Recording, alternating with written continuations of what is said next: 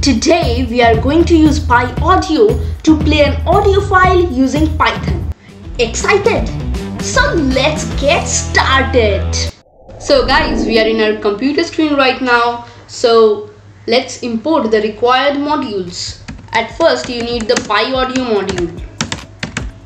This one. Okay, you can install it by typing in your terminal pip install Pyaudio.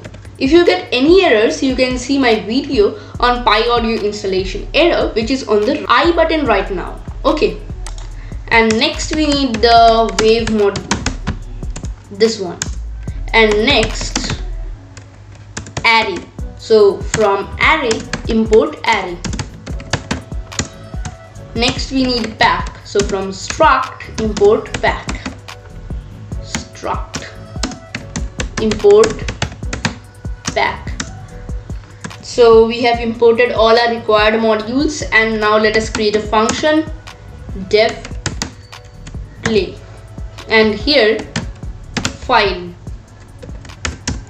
give a colons, and let's first define a variable which is chunk and set its value to 1024. I will be later explaining you what this chunk is. So before that, let's create a variable wf equals to wave.open. First comes the first parameter here is file. So our output file is file, and then give a comma. Next is mode, and the mode in this case is RB, which means reading binary.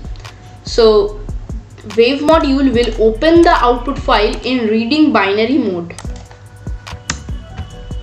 Now next, let's create the instance of Pyaudio. Pyaudio like this, give a parenthesis, and in the next line, first let me tell you that we are going to follow the same steps as we have followed in our recording using Pyaudio video.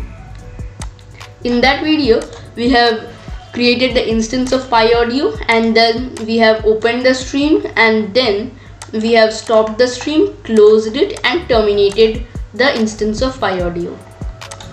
So we are going to follow the same steps. So just write here stream equals to p.open, and after this, first parameter is format. So format equals to, here you need to type p.get format from width, in the parenthesis wf.get samp width. Okay, now after this, parenthesis, then give a comma, and the next parameter here is channels.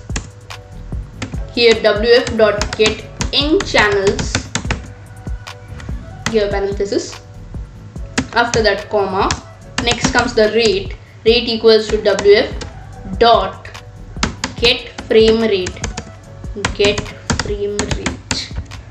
Next comes the output equals to true. So we have opened our stream now. Now we need to read the frames. Okay, so just create a variable data equals to wf.read frames, and here the number of frames it should read is the chunk, now which is 1024, which means that it should read 1024 frames. Now let's create a while loop. While the length of data is greater than 0, give a colons, and then stream dot write data. After that, data equals to wf.read frames. Give here chunk. So now as we have opened the stream, we need to stop the stream. So stream dot stop stream, stream dot close. Now p dot terminate. So we have done our function. Now let's right here play, and we need to call our function here. So play and give the name of the output file.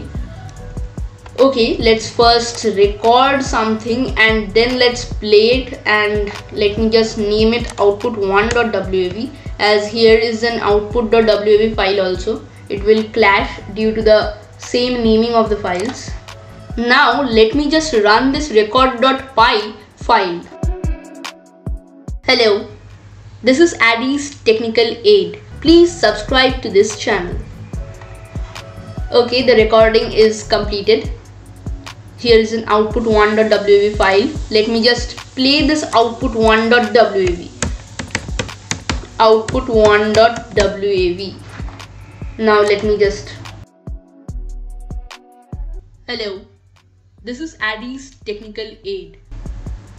Okay, it worked just superb. Now, do you want to do some automation task using Python? See the video on the left, which is the automating Google Meet using Python video. And if you want to build your own alarm clock using Python, the video on the right is the best.